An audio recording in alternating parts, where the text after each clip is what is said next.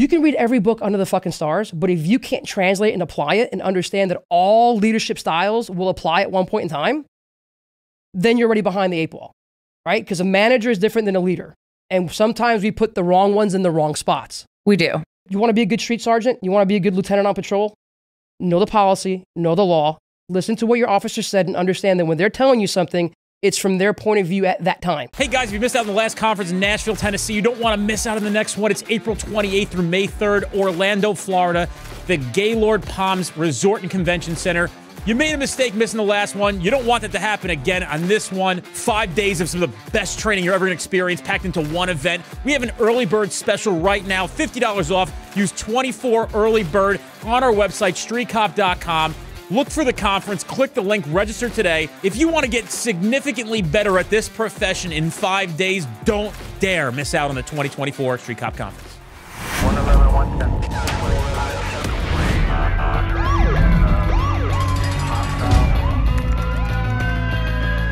Training to be a street cop. Hey everybody, Heather from Street Cop. I teach the complete female cop and Be the Change, and I am here with Ely Alfonso, also now with Street Cop Training, and I teach legal use of force, the law enforcement professional. So excited. I feel like this has come full circle because we met probably about a year ago almost. October. It was last October. Yeah, and actually just 2 days ago was the first time I met Turtle and Mike. That's right. Yeah, so, and here we are, which I'm really excited about. Before we start anything, I just really want to talk about your course because I think it's incredible, and I've pushed for a really long time to get you here. And actually, before we go into that, let's just let everybody know that this is the first time that 2 females have run the Street Cop podcast. Yes, not a man. Let me preface this. Ely? I am not a white male. It's Ely, not Eli. I get it. It's the hair. It's the hair at the shoulders, maybe. I don't know. Maybe. Yeah, you made this happen. This was you made this happen. This was your project from day one. You saw something, you said, let's do this. And I said, what are you talking about? What do you see? Yeah. The first time I met you, I was like, she's got to be with us. We talked about it yesterday a little bit, the fear of change, right? And then you see yourself in this box because I've been doing law enforcement for 26 years now. So I know my role, right? I thought I knew my role. Yeah, right? Like holy a quarter of a century. Yeah. Yeah. That's accurate. Wow. Yeah. And then, so my program, what I think it is a more comprehensive view of use of force, right? I think that academies and agencies teach it in silos, like case law one day, maybe a handcuff technique, maybe, right? Maybe a little bit of neuroscience, understanding fear in the amygdala and how to train past that. And I've seen in 26 years, it's very ineffective that way, and it sets us up. It sets us up. We become newsreels. We have IAs. We have complaints. You can't justify what we did or how we did it or why we did it. So I said, you know what? I'm going to put something together for my people. And then it became something really big. Thanks to you, thanks to Dennis, thanks to Gracie Baja. Yeah. So and listen, Dennis did a podcast where he talked about when you have an opinion, you're open to critique, right? I have an opinion. So I don't get involved in like Instagram battles or people that want to challenge an opinion. I care enough to have an opinion. I care enough to do the research. Now decide for yourself, right? There's no absolutes in anything. I just think there's better ways and safer ways. And what do I think is the best for an officer for longevity and peace of mind? So I came up with that program. I love that. When I first met you, it was at our Train the Trainer defensive tactics thing that we went to back in last October, and you just started talking about case law, and I like love case law. It's my jam. Like I get so excited about it. The nerd in me completely comes out, and I was like, wow, I have never heard anybody other than really Dennis, and I've never actually gone to one of Zach Miller's class. I would love to, but I've heard Dennis talk about it, and the way you did was so applicable to what we were trying to do with New Jersey women in law enforcement, to allow women to feel comfortable not only training jujitsu or training close defensive tactics instead of having to go to our OC or our baton or those things. And then you use this broad stroke to paint applicable case law in a way that was so easy to understand and apply. I was like, I really like how she did that. Yeah. And that's when I came up to you right after. About that day? Who can tell me Graham versus Connor? And then you go like this. Fine. All right, Terry, Ohio. Yeah. Fine. Yeah. And I was like, oh, okay. There was somebody in the class with us that used to work for one of the prosecutor's office that I know. And she turned to me, she's like, I think you know case law better than some of the APs I work with. Yeah. And I was like, well, it's my job on this level to do that. And I just, we also were talking the other day about how it's just changed so much with this generation that's come in because of all the George Floyds and the incidents of use of force that get portrayed in the media as us doing the wrong thing. And I'm not saying that, you know, George Floyd was like the right way to handle anything at all. I'm saying like those really define how we evolve. And after George Floyd, almost everybody's, at least around here, our use of force policies statewide changed and were adapted. Right. And then you see like Minnesota going through a huge change right now. Yeah. No matter where it happens, it affects us no matter where we are as cops. And so the generation I think we're seeing now, especially coming out of COVID, are just nervous to go hands on. I don't want to see scared. I want to say they're nervous because they're worried about going too hard or going not enough. And then they step back and, you know, you and I have this conversation about de-escalation all the time. And I love what you say about it. So I'm going to lead you into that. What do you say when it comes to de-escalation? So de-escalation, you can only de-escalate somebody that's engaging you. Right. If there's no engagement, so to me, de-escalation is if you're having a fight with your wife or with your husband, right? Your boyfriend, girlfriend, whatever. Hopefully not a dog. But you're having an argument. And there comes this point where they tune you out. And all they hear is like barking and yapping. They're not hearing words. They're in their own head. They're in their own emotions. And the same thing happens with somebody that we're encountering, right? They're in their own amygdala too. They're scared too. Their fight or flight's kicking in. And then we're like, rough, rough, rough, rough, rough. And they're like, burr, burr, burr, burr, burr. There's no words. It's gone. And people think that de-escalation is the solve to everything. So it's funny watching the evolution of police work in the past 26 years, right? When I first came into police work in 1999, it was a masculine-heavy profession. Nothing wrong with masculinity. You have to have masculinity. It's a requirement. But it was like, we're going to fuck them up and we're going to crack their heads. And I'm like, oh, I've never cracked a head, really, right? Yeah. So now it's like this extreme other response. So the first thing I tell administrators is, there's a dirty component to law enforcement, and that is when force meets force, and it's dictated by the other person. So we have all these rules for us, right? Rules of engagement, rules of when we can use certain weapons, rules of de-escalation, rules of documentation, accountability. There's nothing for that percentage of the population that goes all in on crime. If they want to kill you, they're not going, well, this really isn't a good thing, right? They've already said, fuck your social contract, I'm a criminal. Yeah. When you encounter that, you can't be like, well, I require a safe space to engage you. I don't believe in violence. I'm going to just talk to you. Right. There's a real big, dangerous component to that. And that's not the reality of law enforcement. Like, it can be dirty. Yeah. And it's okay. We do the best that we can with what we have, not with malicious intent. And there's serious outcomes. But I've seen no true reform since George Floyd. Like, the best thing that came out of that, in my opinion, was an attention to deficit in training for law enforcement. What real I've seen it on paper, but I've never seen an influx of money for better training. I haven't seen like mass drive to, we're going to make training available.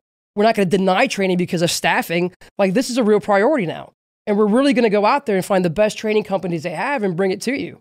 Yeah. Not just send someone that you're the next DT instructor, go take a 40-hour course. Now you teach everybody else. Like, do you understand this person has vicarious liability way beyond they retire? Yeah. Like, they're going to go to, if shit goes bad, this is your person going to your state Supreme Court, to your federal court, your civil litigations. And they're like, I don't know that I can do that. Right? So it takes time. But unfortunately, I don't know if it's old administration mentality or what it is, or it's just that we have people in positions of power that don't understand the responsibility that we face. There's a video that just came out yesterday of a female officer who shot and killed a man, and the headline read, "Officer shoots man with a marker." That paints a picture like they just walked up and shot somebody with a marker. Yeah. This person, it was an encounter. I don't know if it was a traffic stop, what it was, but he was aggressive. He was agitated. The body language is there. And he's making these furtive gestures like he's either going to shoot her or stab her. And then he charges her, making a motion. She takes steps back, goes for cover, returns fire. Yeah. At that moment, what she's reading, what her eyes are telling her is happening, is that there's a weapon and you're charging me. And the outrage is, how dare you shoot a man with a marker? Whereas the narrative should be, wow, you had to shoot someone that was portraying themselves as armed. Fear is there, right? It's an amygdala hijack. I'm scared because I'm going to respond to real and perceived threats. And I shot someone I later found out was unarmed. Yeah. That's like, oh, fuck. That's life-changing. Like, it is. You know, and I think that's one of the misconceptions when it comes to people who aren't law enforcement officers.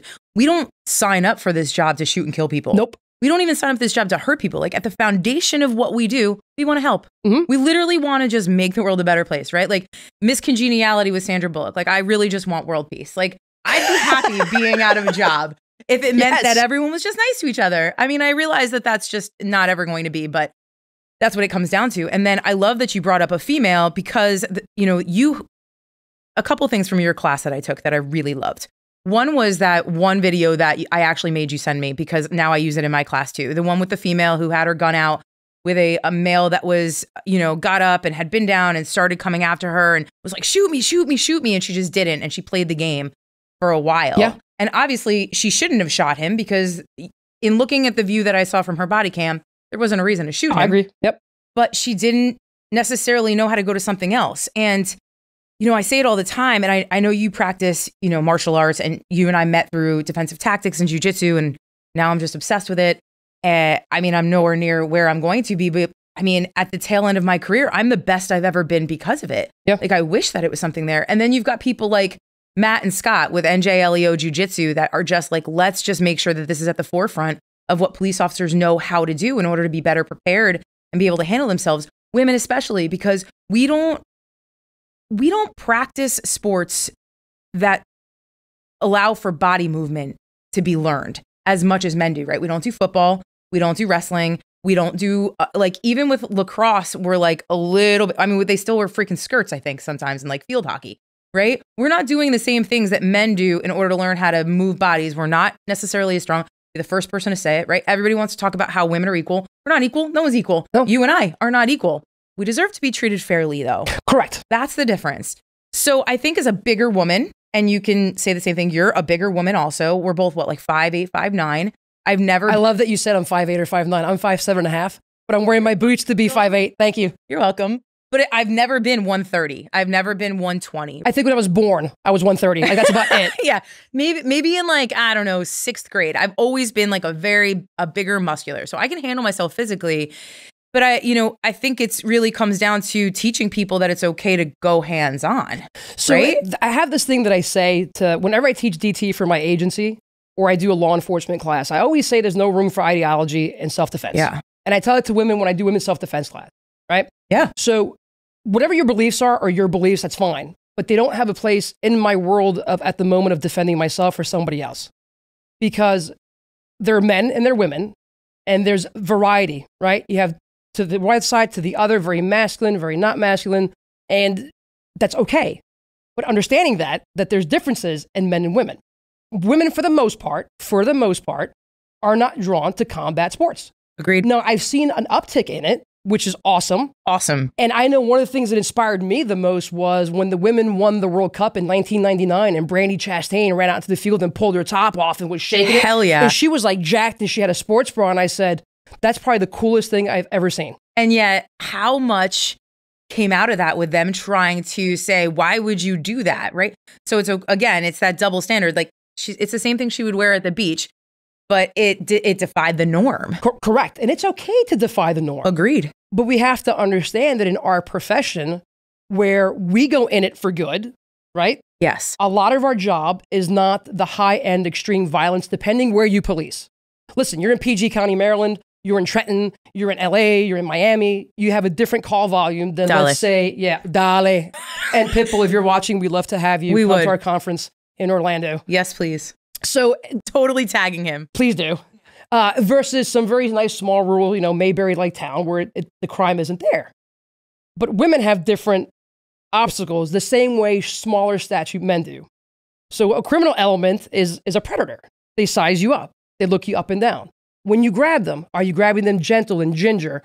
Or are you even, like, I don't think some female officers realize they go into like mom mode. And they talk to like a guy who's got to go to jail, like I'm trying to talk my kid into eating Brussels sprouts. So we have to be aware of these things, learn how to train around it and be like, listen, you can be empathetic, you can be compassionate. But when someone's resisting arrest and trying to take your head off, that's the time to go is now. Yeah. And on top of that, I think that women only know, it's very hard to get into that middle ground of me coming off as being very authoritative and seeming like a bitch. Or a bitch. Or being a little too soft and seemingly being like a wuss, right? Or like a mom. And it's finding that middle ground. And as I'm going around and I'm meeting all these officers from different agencies in different states, I'm finding that the number one complaint from a lot of them, especially in regard to use of force, is when they say, my guys just won't let me get involved. And they want to, not just to prove themselves, because they want to feel like they're contributing, right? They want to be in there and they want to know that they can handle themselves at the same time. And I think it's taken me almost, I'm at about 20 years to realize that even my guys are like, hey, LT, like, stay back. And I'll be like, what do you mean stay back? I can handle myself. And they'll be like, yeah, but you don't have to. We've got it.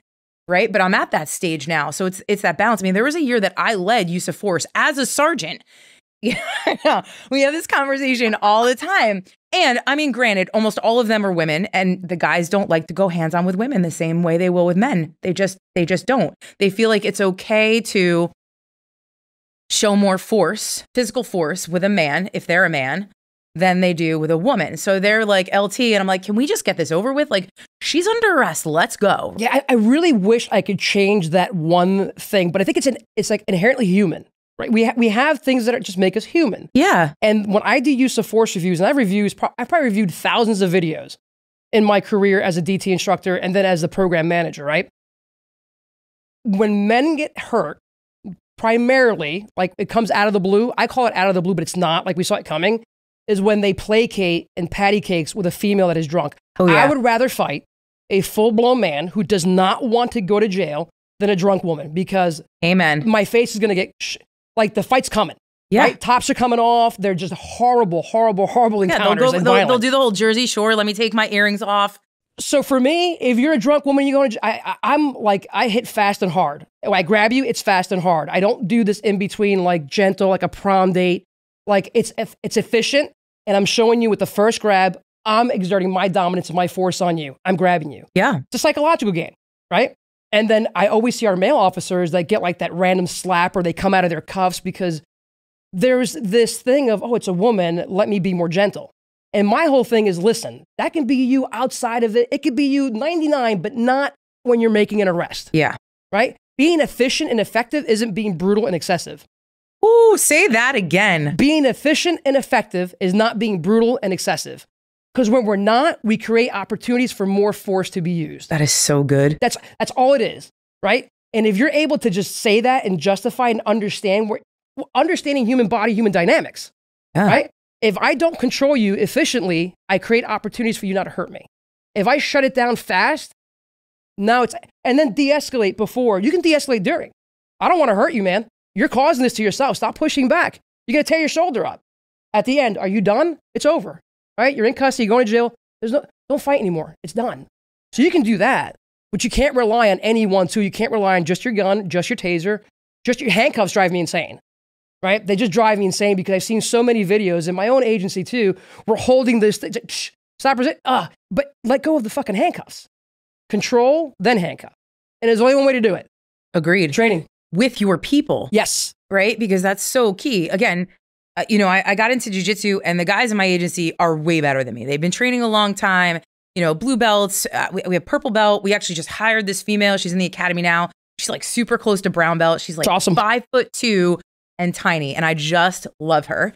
But for me, what's really great about, it's not my agency anymore as of it'll always be part of your agency. Yesterday. And congratulations, by the way. Thank you very much. It's weird. I'm a civilian for 3 weeks. It's very weird. I'm going to like go fuck shit up and not worry about it, right? So, we are allowed a full hour to work out. And so on night shift, we would train jujitsu together. And just the difference with us showing up on scene together and not even having to really talk, but having that comfort level of knowing how their bodies move and mine moves and the look and knowing that we're comfortable. I mean, even when we had use of force incidents, they were just de-escalated so quickly. And we were able to, just grab onto someone the right way and work together. Yeah. And just communicate because we were learning from each other off the road on the mats. And then when we got on the road, like, I know you're good for this. So you stand there. Like, you're good for this. We're good. And I could just direct it better. And I'm a huge fan. Like my father competed in judo as a kid. Oh. Yeah, he was from Cuba. He went to Spain. He competed internationally. Always loved judo. He opened a small judo studio for a while when I was like 4 or 5 in Michigan. And then he just got away from it because he became an accountant. And I don't know, something happens to us when we age where we think we can't do the fun, cool shit anymore. And then you just become like this couch potato and you almost create this new role, right? Well, I'm 50 now. I can't. Listen, I'm 45 and I'm doing 43. More shit than I did when I was 23. And I'm 43. Right? And I only just started jujitsu when I was 40. I started when I was 40. Just 42. And 6 weeks post full hip replacement, I started. Yeah, I remember you telling me. Yeah. We were doing takedowns. You went, I just had my hip replaced. I was like, who is this woman? Like RoboCop, like, man. What the fuck is happening? But yeah. So listen, best rehab I probably could have done. I mean, I walked into my surgeon. He's like, I don't understand how you're doing this well. I'm like, well, it was jujitsu. He's like, you mean what I told you not to do? I'm like, yeah, but the people I rolled with knew that was a limitation of mine. You know, people are so worried about getting on that mat and it being new and that uncomfortableness that comes along with it with doing anything. And then you add that type A machismo personality of who we are as cops because we have to be in control. It's very hard to allow ourselves to be vulnerable, to look weak or like we don't know what we're doing. And when you get on the mat, it's not about going 100%. It's about learning how other people's bodies move and the skill level you have in order to control them. So I love all martial arts. And I think there's a place for everything. Like, so I'm not one of these that says only do that. Yeah. I think the best for us is jujitsu because of the control aspect. Agreed. But I've always said I want to hit like a boxer. I want to kick like a Muay Thai guy. I want to have the takedown of a wrestler or judo guy, and I want to have the control of a jiu-jitsu grappler. Yeah. That's my big philosophy. I love it. I don't want to punch you in the face when I'm working as a cop. I can, but I don't want to break my hands and then do 6 weeks light duty in admin, right? I don't want to miss and hit the concrete, or I break my hand and I can't draw my gun. Right. So I still have to be a working machine for the next part of this fight. But you hit the nail on the head. There's a comfort level to jiu-jitsu. It's very humbling. Like, I can stand in front of a bag. I can spar, right? I can do certain things, but when I'm doing live training and I am completely dominated and controlled, all I have to do is find a better place for me to breathe, relax, and I'll pin my gun side, right? Because there's a moment of panic. And I'm not going to lie. Like, I felt like, oh my God, this must be what prison feels like. Like the first time, like I was under Turtle. First of all, I'm under a man. Ugh. Who's smaller than you? But the guy has this, he can put all his body weight on a dime on your chest. It's unbelievable. It's just, you're humbled. And I'm humbled by the women that I train with. Like Coach Chris, she's a beast. Beast. So nice, so unassuming, but then you get on the mats there and you're like, so what does it teach me as a cop? Clear head, clear thinking. Slow my breathing. Don't put myself in a worse spot. Can I get to a radio? Can I just advance my position at all to get to my gun? Yeah. What am I? Now, obviously, I preach, obviously, as law enforcement, if I can bite it, I'm going to bite it. If I can grab it, I'm going to grab it. If I can stick it in a hole, I'm going to stick it in a hole, right? Yeah. Pen to ear. Like, if it's a fight for your life, weapons of opportunity, go. But you can only think like that if you're calm enough. But you also have to have somebody who's going to give you permission to do that, right? So if you are in a situation and you work for an agency that doesn't train and doesn't do anything and doesn't allow you to feel as though you can do whatever you need to in order to go home safe in a certain situation, you're not going to. And that's what's leading to getting our cops injured more and killed. There's a hesitancy that happens from point of arrest beyond, that the only way, it's training through the freeze, right? Everybody talks about fight or flight, but the third F is freeze. And you only combat freezing through training. And then who's doing the training? How are they doing the training? So you have to have someone that can put it all together. Like, it's great to pick anything. I don't care. But if you don't apply proper context, because we have rules. We have rules of engagement. So it can't all be, elbow strikes, ball grab. Unless I can elbow strike and ball grab. And how do I do that? By recognizing the scenario that is dictated by them. I'm responding to your force. I can't just walk up and judo chop you in the neck because you said I'm not giving you my ID. But if you start going for my gun, it's game on. And there shouldn't be any surprise or disgust by the public when somebody tries to kill a cop and the cop then kills them in return. It's a justifiable homicide. That's why that code exists, right? It's justifiable. Yep. In the course of my duties, you try to kill me. Don't be surprised this happened to you. Hey, everybody. I'm Heather Glogolich, instructor here for Street Cop Training for the course, The Complete Female Cop. This class is not just for females. It's not just about gender-specific issues. It was really formed in order to allow people to find that passion again for policing, to understand that their self-identity doesn't need to be changed just because they want to fit the mold, and to really help bring about change. change in the profession, not just for women, but for everybody, to be heart-led servant leaders. If you're interested in taking the course, you can visit streetcop.com and search Heather Glogolich, and you'll be able to find it. I'm also really excited to announce that I have a new course coming out. It's going to be called Be the Change. Some of the great feedback I got from this year's conference in Nashville was that the men in this profession didn't feel like they wanted to take a spot away from the women that they work with for my first course that I teach.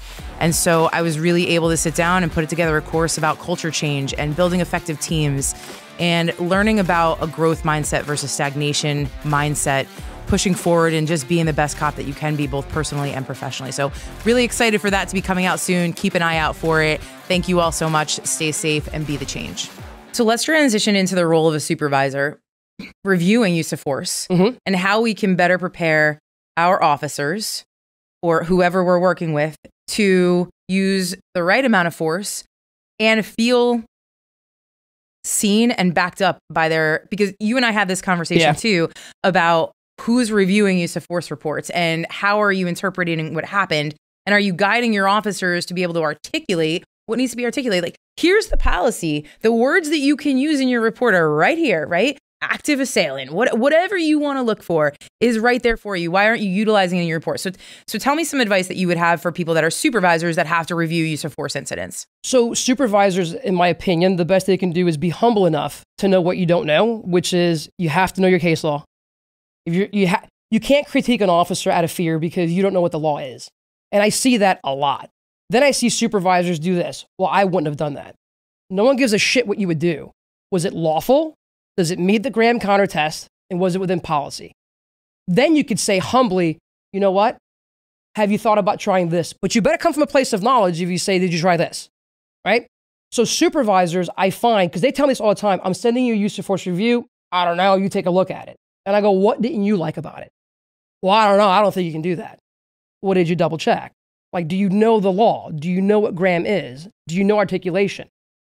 Supervisor, it's funny because I have this conversation sometimes, like, we take supervisory classes, right? Empathy-based leader, service leadership. Are you autocratic? What do you do? Are you a tyrant? What are you doing? Yeah. You can read every book under the fucking stars, but if you can't translate and apply it and understand that all leadership styles will apply at one point in time, then you're already behind the eight ball, right? Because a manager is different than a leader. And sometimes we put the wrong ones in the wrong spots. We do. You want to be a good street sergeant? You want to be a good lieutenant on patrol? Know the policy, know the law, listen to what your officer said, and understand that when they're telling you something, it's from their point of view at that time. And I want to just piggyback on that. Know your people as well.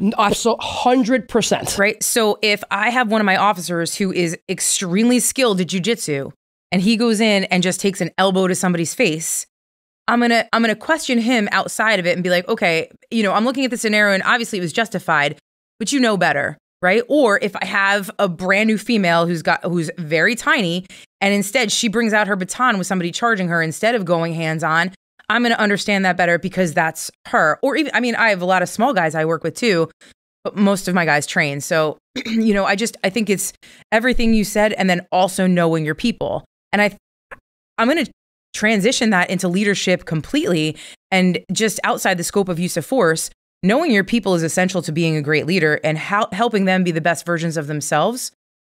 But also when you're talking about your people, you have to realize that just because you would do it one way and they do it another, doesn't mean the way that they did it was wrong if you still come out to the same outcome.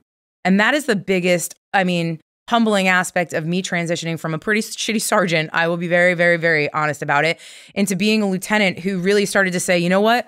Yeah, I would have done that differently, but you still did it right and we got the same result. And that's on everything. Investigations, no matter how you're talking to somebody, how you might de-escalate somebody. My job is to try and give you other options and help you be more holistic. And maybe my advice to you will help. But again, I don't think that we're recognizing people's areas of strength and then areas that might need improvement. I don't call it things weaknesses. I just don't do it, right? Like, we don't have a weak hand anymore when we shoot. We have a support hand. Support hand, yeah. So there's no such thing in my life as a weakness. It's areas that might need improvement. The other thing too, the roadside IA, like how do you speak to so we treat our own officers, and I'm going to say we because I'm part of the collective we, right? We as a whole institution sometimes, when supervisors get on scene, we treat our own officers like they're an offender in a crime. And the way they ask them what happened, it's very accusatory. So here's my philosophy. This is what I always taught the sergeants that I mentored and worked with me. when you get on a use of force scene, if the officer that used force is still engaging, get in the fucking force. When it's done, separate that officer immediately from them. Not for any other reason than to give you time to decompress, because anybody that tells you being assaulted isn't personal has never been assaulted. Agreed. It's as fucking personal as it gets. Yeah. Right? Take him to the side. And the first question is always, are you okay? Yeah, but no. I'm going to ask you what happened. Are you good? Yeah. Are you hurt? Take 5 minutes. Go to the cruiser or get some water for the OC. You stay with Officer so-and-so. I'm going to ask everybody else, get him in the car. Are we done searching? If they're being assholes and they're just fighting, get them to the jail right away. Then I ask them, what happened? No, relax. You're not in trouble. Just relax. Just tell me what happened. Talk me through it. Yeah. Right? I don't like letting them watch their body camera too soon either, because that body camera is a blessing and a curse. I'm a big believer in use of force. That body camera is watched way after you write the report. Way after. And I'll tell you why. Use of force is the only thing that comes from your opinion. What is your objective opinion on what happened? What did you feel? What did you see? How did it make you feel? Right? He flailed his nostrils. He charged his head. He came at you. I was scared. Right? He has got cauliflower ear. He had nunchucks. Whatever the fucking case is. If I watch body camera, and body camera captures whatever the hell it's pointed at. Yeah. And it's got a limited depth of field. It doesn't capture emotion. It doesn't capture intuition. It doesn't capture beyond the lens. Right? So if I watch that too soon, let's say I have an OIS, and I thought they pulled the gun, and I'm like, no, I came from the waistband. It was black. I saw the handle. And then I go, oh, Jesus Christ, it was a fucking phone. I shot a guy with a phone. Yeah. I didn't mean to. Maybe I didn't see a gun. Maybe it was always a phone, right? Don't fuck with your head like that. It's what you had at that moment, like trying to justify exigency. Why'd you kick in the door? Because I felt I had to. Well, you didn't have to. Well, you can tell me that now 40 minutes later, asshole. Right. But at that time, I made my decision. So we have to trust them, right? Give them the foundation, give them the training, but trust their decision. And if something is incorrect, address it, train it. But at that moment, you weren't there. Right. You can't tell them what they felt. And we do that sometimes. And it's like, stop it. Yeah, that Monday morning quarterbacking. Okay, so it's important. Correct. If we do it the right way. Yes. To learn, right? So let me give you two scenarios, right? So the one video that you show, and I don't know where it's out of, but the one that I took from you and I use it in mine too, because it's awesome, is a female with a male, and he's on the ground, and it's a female cop, and she has her gun pointed at him, and it's a good couple minutes of him charging at her saying, then just fucking kill me, I'm gonna fucking kill you, blah, blah, blah. She's like, I don't want to kill you, and she's going, and then a male white shirt cop gets out, so he obviously had some kind of rank, gets out, immediately just pulls his taser, gets the guy on the ground, right? And everybody, and even myself, it's just, it's human nature for us to be like, why wouldn't she do this? Why didn't she do this? Why didn't she do that? So in my class, what I do, especially because I feel as though women are the worst to women in this career, yeah. Right? Like we're the mean girls. You can't sit with us. We fought to get here, and I'm going to make it hard for you to fight because I don't want to feel, less than or whatever. But so for me, after I showed that, it was literally like perfect, and I didn't plan on it, but all of them are like, oh my God, blah, blah, blah. And they're like chit-chatting about it. And I'm like, wow, right? They're like, yeah. I would go, what would you guys have done? And they went into it. I go, all right, so let me ask you this. What if I told you that she just got back from work because she shot a kid who had a cell phone instead? And so now she's worried about having to shoot this guy because of how it's going to look. And they were like, oh shit. I'm like, I don't know if that's the truth. And they could be. And they're like, okay, we don't trust you anymore. I'm like, well, my point is that we always look at things from a perspective of immediacy, how we would have reacted without trying to take into account all the things that you just talked about, who we are, what we've been through, our perspective, our emotion, the things that you might not be able to see that are around you. And the second example that I want to use is with Dante Wright and Kim Potter. Yep. So when you watch the video, there are so many things that you can teach other officers that they didn't do.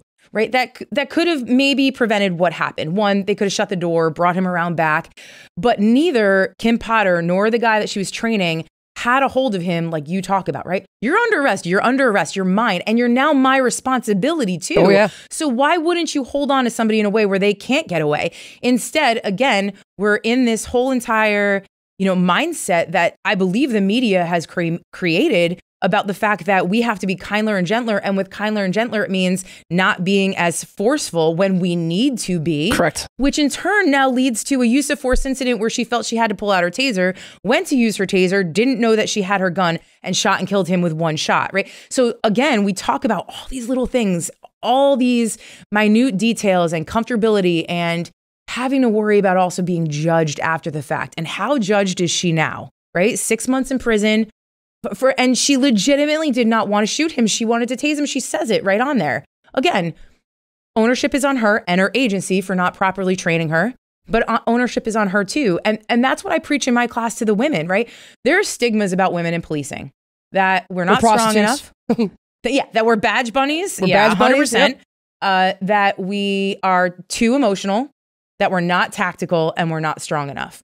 And while those stigmas can be true, it's also our responsibility to change that stigma and take ownership of that stigma and make sure that we're putting in the work and not just showing up to be another person as part of manpower, right? Like, do the work, train the gun, train defensive tactics, like eat better, feel better, do all those things. And listen, I'm never going to put down somebody for relationships. Like, I have found out from traveling, which is insane to me, that there are some states that are at-will states where officers don't have a union, or maybe they do, but they can be fired at any time. It's crazy to me. It's called a right to work state. It's unbelievable to me. I think we have 2 jurisdictions that have a union because they had voted no confidence against their chiefs, and actually have the third one brought a union in. Yeah. So now Virginia's like, oh, are we going to become a union state or not? Maybe one day, I don't know, but I don't have the protection of a union. It's crazy. I have a due process. If I have discipline, I go through the disciplinary, all the steps, and I've been suspended and I've got days off and I get fired. I can appeal that and it goes to my circuit court judge and I can, pick a representative. So it's not that fast. Like the first year it is, but it's still not like other states that have protection and have a union fighting for them. Right. Right. My lawyer's out of my pocket. Nobody's paying that but me. Oh, see, we have legal protection plan in New Jersey. Obviously, it depends on what happens and whether or not we're going to get covered. But, I want to go back to what I was saying about everybody judges people and they don't know what's going on. And this is just a foundational thing for supervisors and any law enforcement officer to realize, you want to talk about Laverne, and everybody wants to talk about that girl from that department. But what if she works in an at-will state and she was told that if you don't do this, you are going to lose your job? Of course. Right? Or it's just, again, so grace has to come from everybody throughout law enforcement. And that's the evolution, I think, of female leadership here too. Allowing people to feel vulnerable, allowing people to see different sides, and bringing in people that are different with different circumstances, and allowing the men we work with and for to show a little bit more of emotion and it be acceptable. Because if they see us being that way, they can bring it in too. Yeah, and you got to be forgiving. I am not a super emotional woman at all. Oh, I am. That might be our only difference. I was raised, by a series of single women. It was my mom and her sisters all got married and divorced at one time. And we grew up in one house. I'm the first generation born in this country. My family fled Cuba. So when a kid here complains about not having their VR or they lost their phone, I'm like, you have no concept of loss. Yeah. And when you come in a household like that, the first thing you learn is patriotism, right? Yeah. Thank God for America because we had a place to flee to. Yeah. I was raised on meritocracy. Because we went from sharing homes to each child that my grandparent had became successful in their own right, from New York City sales to head sales of Levelor when they were around to having their own, Ford Bay transmission shop, family farm in New Jersey. They all succeeded, never once on a government dime. Now, not to say that you can't take government assistance, of course you can, but that was never their goal. Their goal was we fled government, we're going to make it on our own backs. So I grew up with literally, I remember my grandmother died. My mom said to me, don't you cry, I need you strong. So I was like, whoop, shut it down, right? Oh yeah, there was no room for emotion because emotion was weakness. Yeah. So then I go into a profession where it was well, wait a minute, I have to have some emotion, right? I have to be empathetic and be okay with being empathetic. So there's men that are told, don't be empathetic, don't cry, don't be emotional. No, bullshit. I need you to be as emotional as I need a woman to be masculine and aggressive. So take these terms, aggressiveness, empathy, and stop making them a sign of weakness or gender specific and understand what it is. It's a spectrum of human emotion that you're going to come across with people anyway. So maybe you can empathize with that, right? That's the first thing. And then for some the younger officers, I'm where is your aggression button? Where is your time to engage filter? This is you're not reading this room because why? we grew up on this. They grew up on virtual reality, grew up on, or gee, mom, leave me alone. I'm bothered by this. It's like, okay, Johnny, here's your safe space. It's like we talk about it like a joke, but it's becoming like a real fucking trend. Yeah. Like do you really believe that you're entitled to a safe space from a word? And then you're going to apply to be a cop. And then you're going to take all your ideology, all of your philosophies, right? Whatever it may be, and then tell someone you're under arrest and they're going to go, and you're going to go, oh, your computer just got rebooted, right? And now that's going to shake you to the core. Because guess what? No one gives a fuck what you think when they're determined to be a criminal. Yep. There's about 4 to 6% of the population. Like this dude just beat his mother. You think he gives a shit about a 24-year-old wet behind the ear rookie cop who doesn't believe in violence? Yeah. You're going to come across an institutionalized criminal that has killed people, and then you're going to tell him, sir, you can't smoke marijuana in public, and he's going to go, okay. Like we set people up for failure by this packaged sense of what Shangri-La should be in the news, right? And then it's like, right, it's like the difference between porn and actually having sex. This is a vastly different world. Like, yeah. Like I love that analogy. It is, and then, but we also have to manage that expectation up. Yeah. Because they feel the pressure. Agreed. The media-driven pressure of how evil law enforcement can be and how we can just shoot them in the leg, right? Or just talk to them. Yeah. You can't talk to someone who's stabbing you in the face. Right. They've committed to an act. So I think that agencies need to do better. The same way you want to get on social media and go coffee with a cop, ice cream with a cop, junior police academy, we changed the tire. Get on there and say, that's not what happened. We can't. Fight that false narrative. Yeah. But you've got people saying like, nope, you can't release the body cam footage. You can't do that. You can't do that. And so that false narrative just gets bigger, right? You want to talk about Michael Brown. Yes. Oh, yes. Right. I mean, if we really delved into that entire case study, it really came down to, people were so angry that his body laid there for how long? Well, yeah, but what they're not telling you is that you've got people who are citizens or civilians like shooting off rounds and the cops can't get in, right? Or the fact that they had to lie about what they saw, the neighbors, in fear of what the retaliation would be from their own people in their own neighborhood. Breonna Taylor. The only thing the news got right or celebrities got right was her name and gender and race. Yeah. That was it from that case. And that's the thing, right? So I'm one of those, and it's funny because the first podcast I did, I said something about how we compromise officers' due process in the name of social justice, right? Or what is perceived as social justice. And there was somebody, and I don't know why I read the comment, because you told me don't read the comments. I read the comments. I did tell you that. And there was some asshat that got on there. They're like, Dennis, quit having rookies on your show. You don't know what. And I was just like, you could see the steam coming out of my ears. But then I took a step back and I went, you know what? If you're this vocal on a thread, is because you're not vocal anywhere else and you have no idea what the fuck you're talking about. Love it. Because when you compromise due process and you compromise the law based on opinion, now we've lost our very foundation, right? Like our Constitution, our laws are supposed to be what make us a rock solid, stable nation.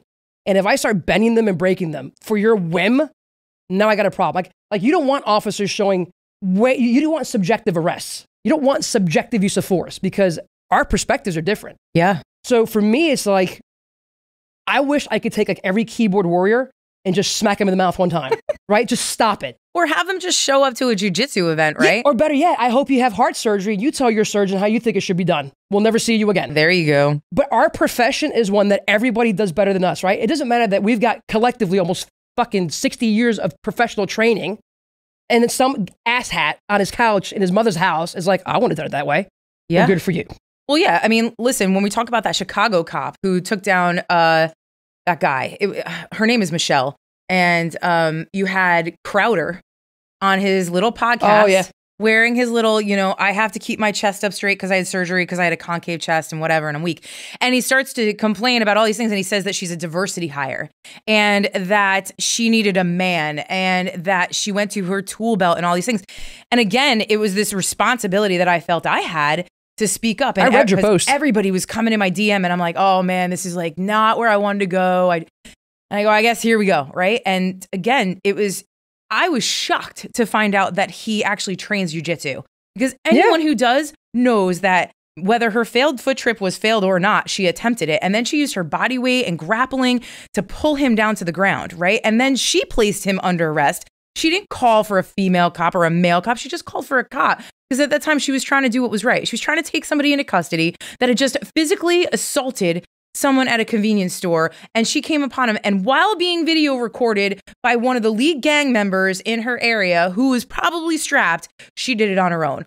5'2" of her, right? Like, and you know, even when I posted inside Street Cop or whatever I did, like, there were guys in the group that started to come back at me, and they're like, "Oh, you're being too sensitive." You're damn right I'm being sensitive, because again, here we are. And if it was you that was being Monday morning quarterbacked, or you that was being called out on something that you were doing right or wrong, you would get all hit in the ass about it. So yeah, I did take that personal, and I did allow my emotions to go in, because I felt like she was getting pulled in all these different directions. And, you know, you had people like Tim Kennedy say what a phenomenal job that she did. Right. But again, well, because Tim Kennedy is an actual, I love him. He actually has combat experience, right? He's actually been a fighter. So here's the thing. Of course, I get sensitive when it comes to law enforcement, right? I'm one of these people, like, I'm more on the side of, listen, I don't believe in like civilian boards. Like, I have a strong opinion against civilian boards, not against the concept, but against the actual civilian board itself, because I don't ask my mother-in-law to mediate my marriage, right? If an agency is doing their investigations and issuing discipline, that's not for someone else to second guess.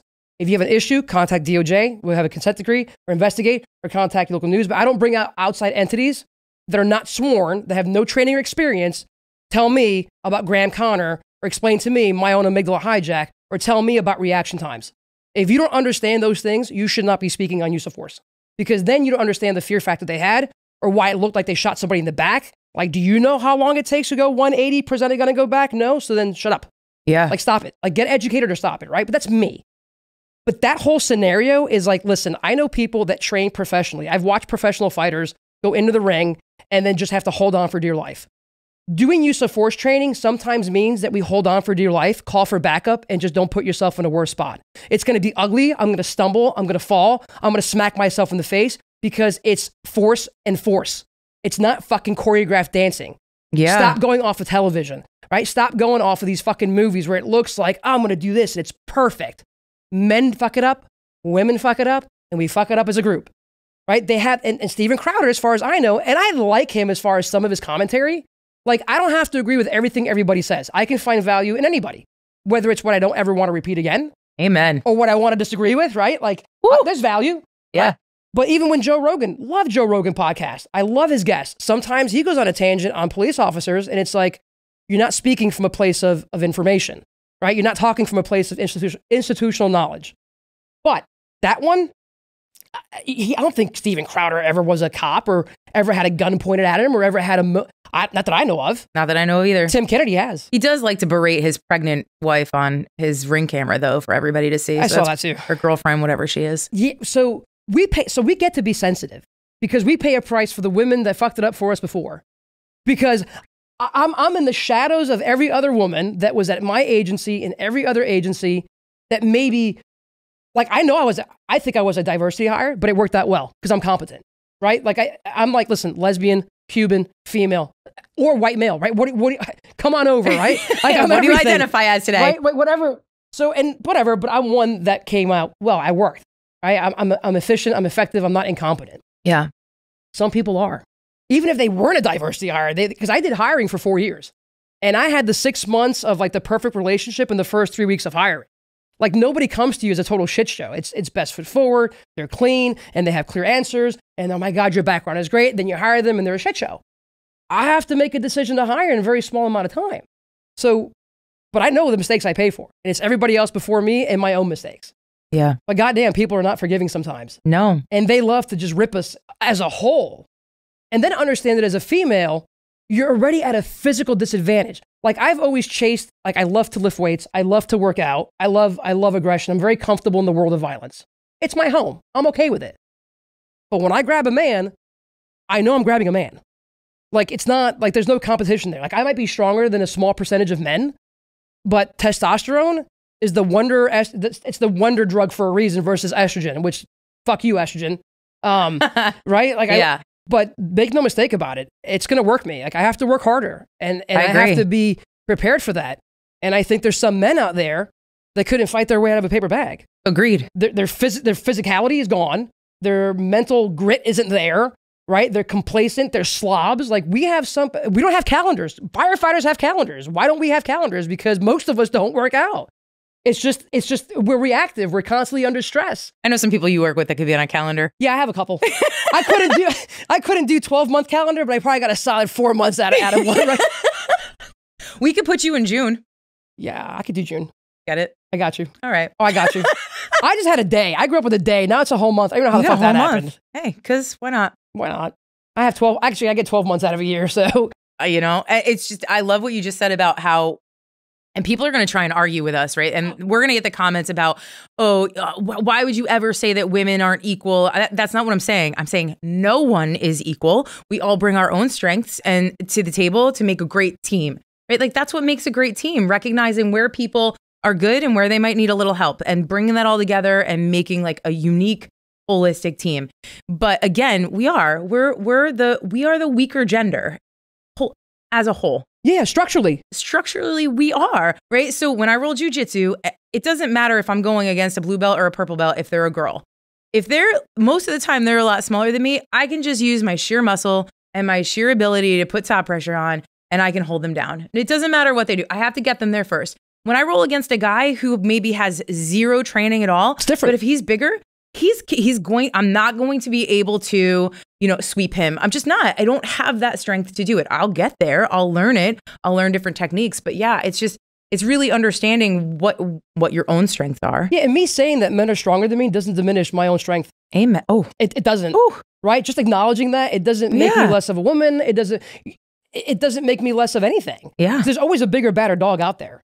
Oh, yeah. Right? Because eventually we all age out and then the new kids are on the block and then it's just the cycle of life. Yeah. But there's this hesitation to say that. And it does a disservice. If I don't tell female officers, men are stronger than you, or if you come across a 2% of the population that are these CrossFit and animal, like Sam Bailey or Tia Toomey, that are just these monster women that could do with me as they wish, you're going to walk into a scenario and go, I see no bias. I see no gender. I'm going to arrest this person.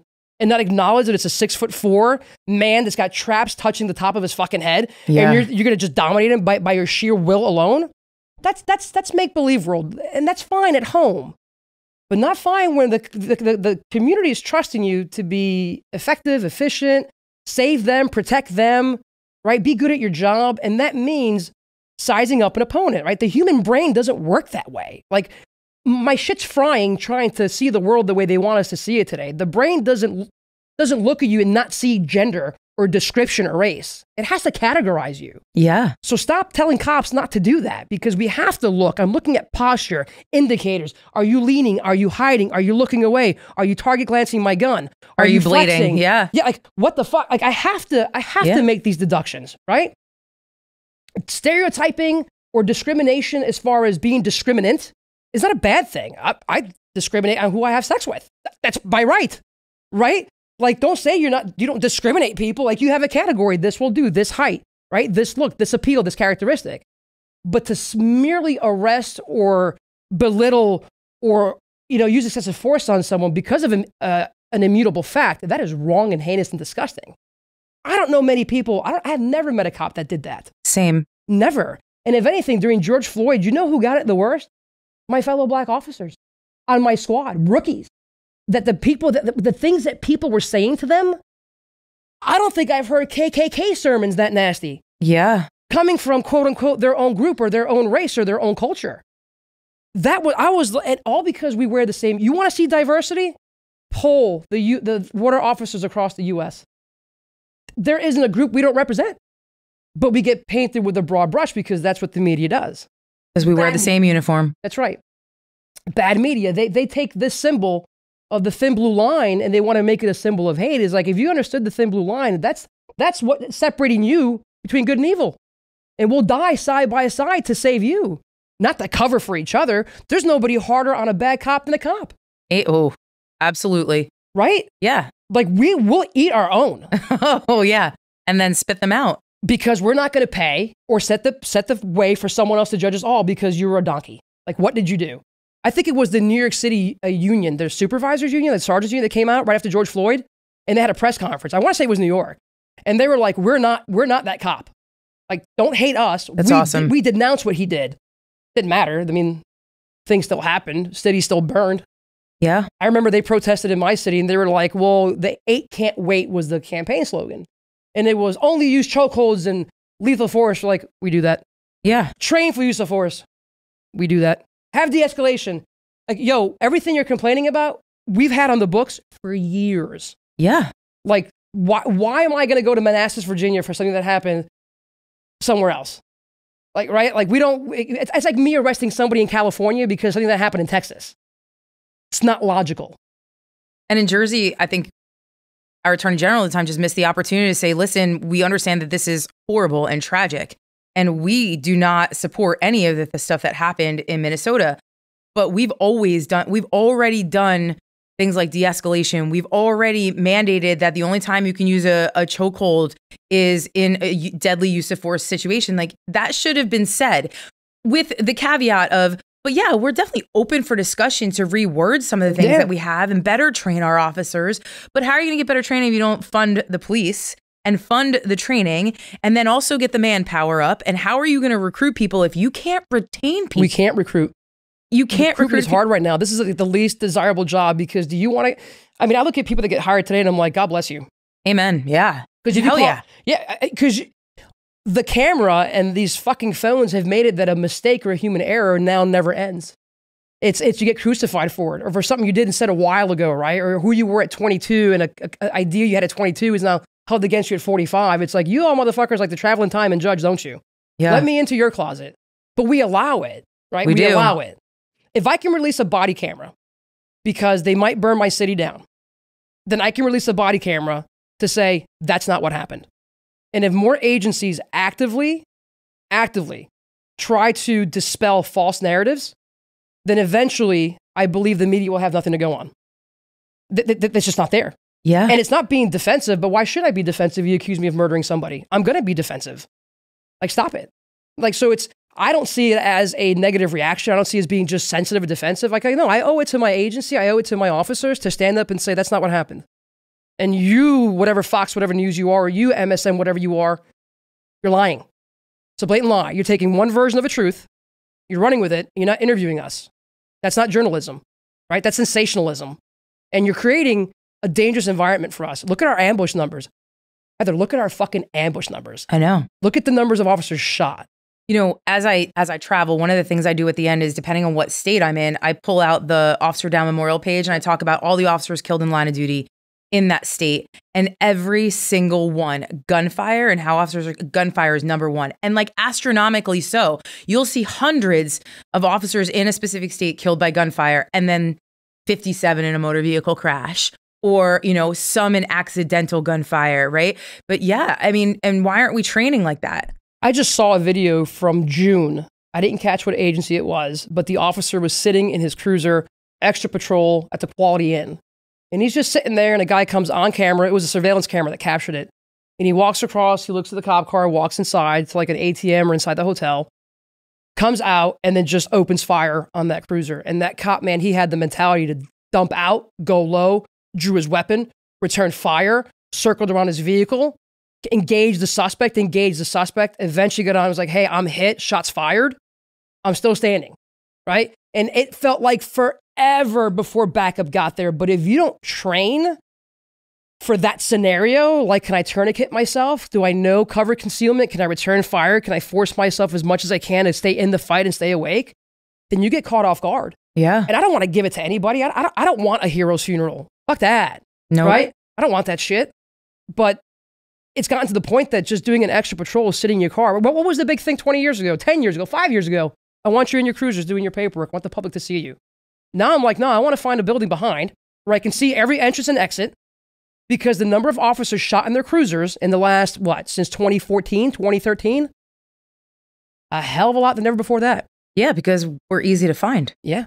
Got that big old banner that's right across Philadelphia, California, the two that were shot there. I mean, having dinner. Maryland had I think it was 2 or 3 having dinner, got gunned down. Recently, Pennsylvania, right outside the headquarters. Yes. Yeah. And then people wonder why, cops are, because you don't train for the everyday, right? You train for that what if moment, because the what if moment is the most expensive one.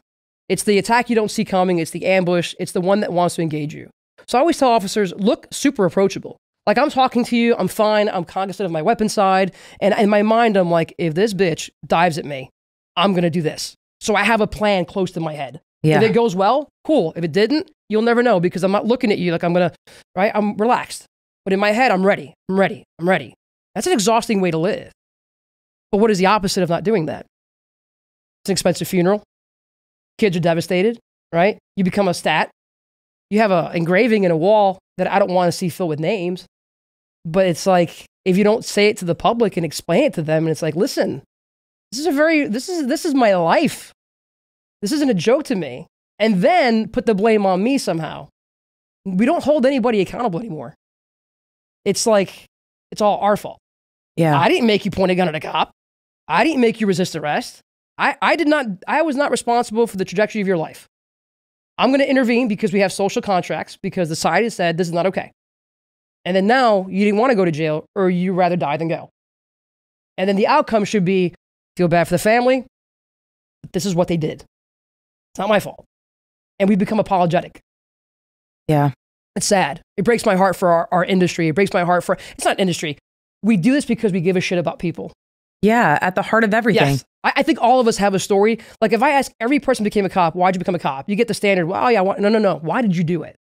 Well, when I was 7, I got bullied. Or my mom was killed by her husband, right? Or my friend was killed by a DUI. Everybody has a story. Even if it's just, I really want to help people. Like, do you think I chose this profession to make money? Because it isn't this one. Nope. Right? I didn't wake up and go, I want to be a police officer so I can get criticized, get admonished by my own agency, get shit on by a 7-year-old, get spit on by people, be told that I suck, they hate me, and I'm going to make zero money. No, it's service. It's the greatest calling there is. I agree.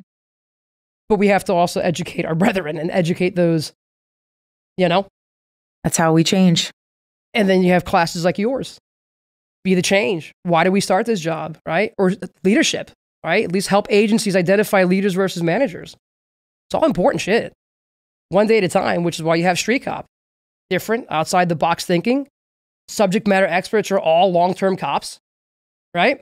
Real training for real cops. Who give a shit. Yeah, and don't pull a curtain across to make it look nice and pretty. Nope. It's down, it's dirty, it's real. It's why I love it. It's why I love that you're a part of this team, because I love being a part of it so perfectly in here. I love it, my girl. Well, all right, listen, we're going to wrap this up. I really want you all to just get on the website and check out Ely. I mean, first of all, it's great to not just be the only chick cop on Street Cops. Like, it was nice for a little while, but I'm thank you for sharing the stage, though. I will reach down and pull everybody up that I can who's worthy of being there, because it's important to, right? Like, that's what our real role is as a leader, is to make room for people to be better than us. Yeah. And to come up and do better. And keep it going. Yeah. So check out Ely and her class. Give the name again. Legal use of force for the law enforcement professional. I love that you use the word professional after law enforcement too. It's not just like law enforcement officer, because again, this is a profession and we're trying to be more professional. Yeah. And you really do such a great job. The class is just, I mean, I can sit there the whole entire time and I learned so much. Every time I talk to you, I learn something. So ditto. I love you. Ditto, love you too. Dale. All right. 305, call us. Please do. Street Cop out.